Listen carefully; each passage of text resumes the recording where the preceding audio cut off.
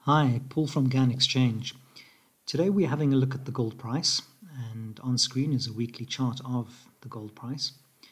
And what you can see is Gann's cycles. Now, we've just had a Gann cycle that came in towards the end of January, and we certainly corrected into it.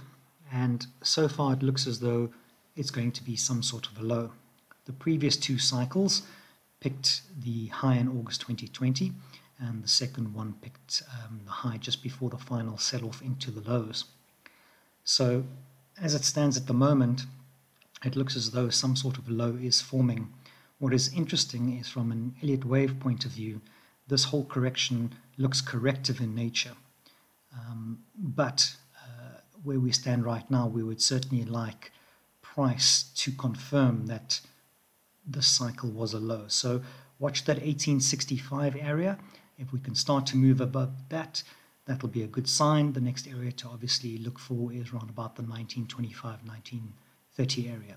But for now, gold certainly looks interesting, especially considering the corrective nature of this decline and obviously the Gann cycle. We will update you in the next week or two. Thanks. Bye.